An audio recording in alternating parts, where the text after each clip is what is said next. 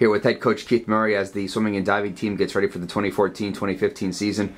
Coach, how's the preseason been so far?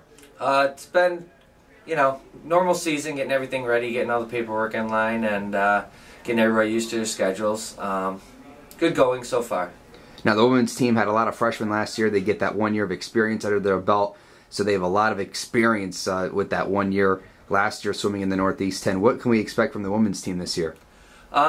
Hopefully, the freshmen are going to improve from last year. We did have a very good performance last year out of them. We did bring a couple other good freshmen in this year, and they can carry on the tradition and work hard. Men's team had some guys graduate, but they still have a good core of returners. What about the men's team? Yeah, we do have a good, solid group of returners from last year. Also a good freshman class on top of that. It should be an interesting year if we can keep everything together.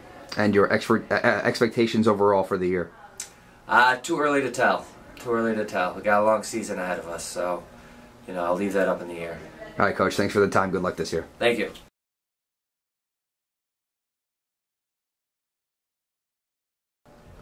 All right, we are with Samantha Hall as the swimming and diving team gets ready for the 2014-2015 season. Sam, how's the preseason been going so far? I think the preseason is going really well this year. I think we're actually far ahead of where we started last year. Everyone's swimming really fast. We're all really excited for our season to start.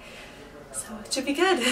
Lots of newcomers on the team last year, but now a lot of swimmers have that 1 year of experience under their belt as freshmen. So how do you think this 1 year of experience from last year will carry over into this coming season?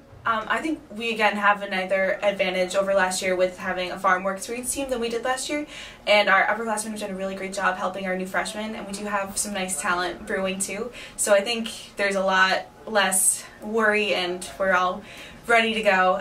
So the anticipation is eating away at us, but we're ready. And as for you, what are some of your personal goals and expectations this year? I'm really hoping for our team to place third at any 10s this year. We'll see. It's a tough competition, but I think we probably can do it. I'm also hoping to come in first place in the mile. That's ideal. It'll be tough, but my mantra is be the hardest working individual in the pool every day at practice and the smartest athlete in the pool at every meet. So hopefully, if I work hard enough, we'll reach that. All right, Sam, thank you very much for the time. Good luck this year. Thank you.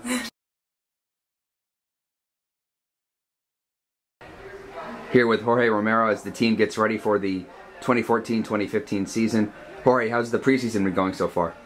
Preseason's good. We have a great group of guys this year. We got a ton of freshmen this year, and so far, what we've seen in the water, I think it's gonna be a great season this year.